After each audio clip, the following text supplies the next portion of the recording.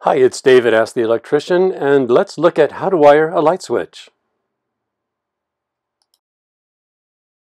First, we're going to take a look at common switches, then we're going to look at switch connections, and then typical wiring diagrams.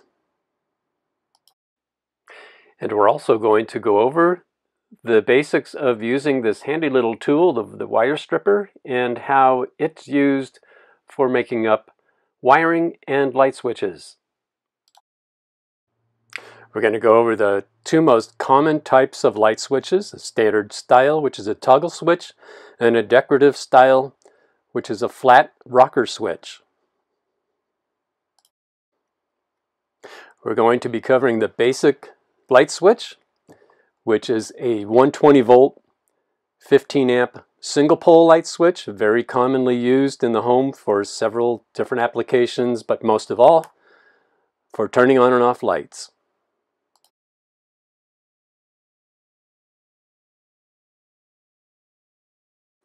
So before we get started, we want to make sure the electricity is turned off, and we can check this with a typical non-contact voltage tester, as seen here, which lights up with a little red LED indicator that shows you if power is present or not. The cover plate may also be removed to get a more accurate reading using your non-contact voltage tester. Placing the voltage tester inside the electrical box next to the side of the light switch should give you a reading whether the electricity is on or off. If the switch has already been removed and the wires are exposed, you definitely want to check with a non-contact voltage tester or other reliable tester to make sure the voltage has been turned off. In a typical panel, you'll see the circuit breakers listed showing the plugs, the lights, and various circuits within the home. It should be noted that sometimes the lights are on a circuit with other items such as receptacle outlets. This is very, very common, so you might want to look for a circuit breaker that is a 15 amp circuit breaker commonly, and it may show that it's for lights and plugs. You may also see that the lights are on a shared circuit with smoke detectors. This is very common as well. Now in a larger panel, and this one is a 200 amp panel, you have several circuits and a combination of both twin circuit breakers and full-size circuit breakers, but you'll be looking for a 15 amp circuit breaker. So in this case, we do see a shared circuit. It says entryway LP for lights and plugs, 15 amps. Now, if you're an electrician and you're checking out the lighting circuit, you will see wiring such as this. This is for qualified electricians only. Typically, this is a number 14 wire type non-metallic cable, which is in the panel, and it is attached to a 15 amp single pole breaker as well. And depending on the method of identifying the cables, as in this one here, there are markers from the original wiring that do show what the circuit wiring is for on the inside as well as out on the cover. This is very, very helpful for the electrician. Now, if you happen to have a fuse box, you will notice that the fuses will be 15 and 20 amp for the lights and the receptacles. So typically for the lighting circuits, this is a 15 amp fuse, and it should be labeled for lighting. And of course, you do want to double check to make sure you do have the power to your light switch off. And then lastly, before you leave the panel, make sure to put a note on the panel showing that you're working on a circuit and that the circuit should not be turned back on. Okay, now that we have the circuit breaker off and the power is turned off to this switch, let's take a look at the typical light switches that we have in the home. These are single pole 120 volt 15 amp switches. And whether you're replacing a newer switch, such as a toggle switch, a rocker switch, or an older switch, which is the old toggle switches, or the push button switches, which are really rare, but they're still out there, this will cover all of those situations. Now the replacement switches that we'll be dealing with here are the standard toggle switch, which shows the on and off, and then we have the rocker switch, which is the decorative style. Now you'll notice that these switches are almost completely identical on the back side, on the standard switch and the decorative switch. One of the biggest differences with the standard toggle switch is that it does show on and off on the switch handle itself. And you will notice that on the frame of this switch, it does show that it's a 15 amp 120 volt and that it is UL approved, Underwriters Laboratory, and you'll know you have a reliable switch. You will also notice on this switch that it shows that it is for copper wire only. If you're replacing a switch in a mobile home or a modular home that is wired with aluminum wire, you must get a switch that is either wired for aluminum, is approved for aluminum, or you will have to do a pigtail with copper wire, and I'll show you how to do that in this video. And if you're replacing a decorative switch, the only difference is that you'll see that there is not an on and off designation showing on the switch. There will be a mark on the frame, the metal frame of the switch, that shows you that it is the top, and that would be the on position, so make sure you have that orientation correct. Again, we're taking a look at the back of a decorative style light switch, which is almost identical to regular toggle switch, but let's take a look at the way that the connection points are on this light switch. And first we have the green ground screw, which is for the ground wire. And next we'll see the back wiring features of this light switch. There are two different holes in the back of the light switch. One is for the power coming in, one is for the power going out to the light fixture. The switch is not polarity sensitive, so it does not matter which goes into which hole as far as the power coming in and the power going out to the light switch. And now let's take a look at the side wiring for this light switch, which is the two brass screws. Same type of connections as the push-in connectors for the back wiring, only these are the brass screws. One's for the power in, one's for the power out, and again, this is not polarity sensitive. And let's take a look at the designations for this switch again. It's 15 amp rated, 120 volt, UL approved. For copper wire only and for back wiring, the wire type must be solid, not stranded. This is typical for a type NM non-metallic wire that is used in homes. So again, we're taking a look at the different types of wiring. The methods of wiring a light switch will be either the push-in connectors or the screw terminal connections. The push-in connectors is for back wiring, and the screw terminal connections is for the side wiring. Again, this is for 15 amp 120 volt switches. Now, some of the features of a back wired switch that are very handy for back wiring. First, you have a strip gauge that shows you how much insulation should be stripped off of the solid wire before inserting.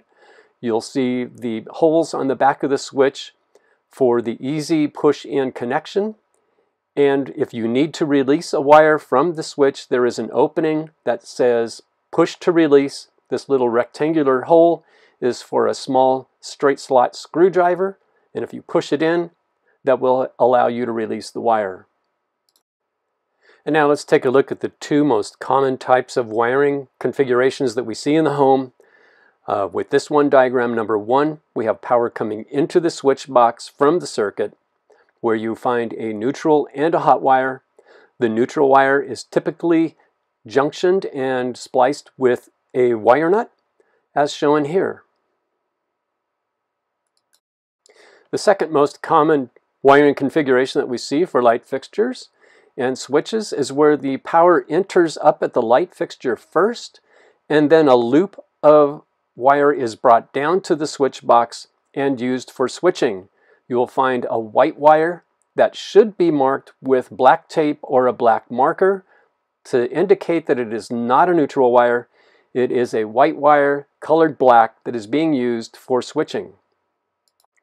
Now let's take a look at how we don't want to wire switches. We do not want to connect more than one wire to each terminal or push-in connector. Switches that are wired like this, where there's multiple wires that are connected, can cause problems. And in some cases, you're going to have a qualified electrician to make up these wires and keep track of what's going on so that a new switch can be installed properly. Again, the best way to clean up a wiring mess like this is to create pigtails for the wiring, so you make sure that you're only connecting one wire to the switch for the power coming in and one wire to the switch for the power going out to the light fixture. All the wires inside a box such as this must be carefully identified. Now, creating a pigtail splice is pretty easy.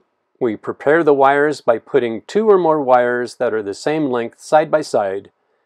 We add one more wire with that group of wires. We remove the insulation from all these wires carefully. We cut them evenly at the end, and then we twist them together. And then we install a twist-on wire connector, and then the pigtail is complete and ready for use. And now let's cover the basics of wire stripping. This handy tool is basically a combination tool which allows you to strip wire carefully using the right wire gauge size.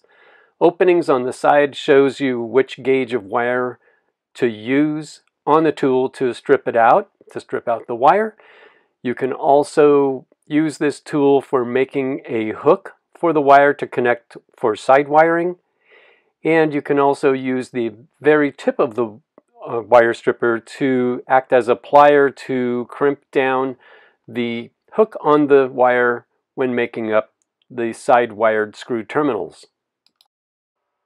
Now, getting into the wiring of the switch, we take a look at this example where we have 2 wires that are going to be used for the switch. One is marked as being hot. When the wiring was installed, the electrician marked this as the power feed coming in. And again, we carefully identified this and made sure that the circuit is turned off. Now we do see a yellow wire nut with 2 white wires in the back of this box. So that tells us that this box has the power coming into it, the circuit power coming in for both the hot wire and the neutral wire.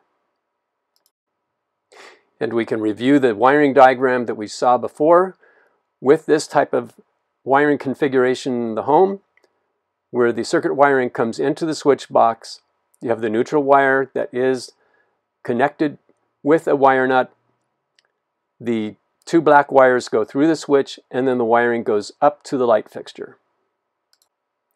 And for wiring this specific switch, we are using the back-wired method. We pushed in both black wires into these separate holes in the back of the switch. We've made up our ground wire on the green ground screw, and now we're getting ready to install the wiring and the switch into the electrical box. It is important to note here that we are keeping the bare ground wire away from the side terminals on this switch to make sure we don't have a short, and we are keeping these wires carefully folded back, getting them into the electrical box. Now, with this type of switch box, electrical box that we have, this is either plastic or fiberglass. If it was a metal box, we would be driving in the screws on the side terminals all the way in, just as a precaution to keep them from making contact with the metal electrical box and causing a short.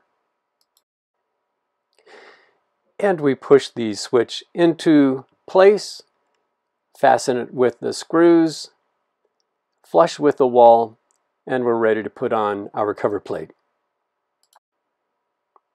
And the cover plate has been installed and in place, and it looks great. And now that we're done with the push-in back-wired connection for the light switch. We're going to take a look at side wiring a light switch, and we're also going to be looking at another method of wiring that we see in the home. Okay, you're about halfway through, but don't miss my helpful resource that will help you wire it right and avoid the most common mistakes at the end of this video.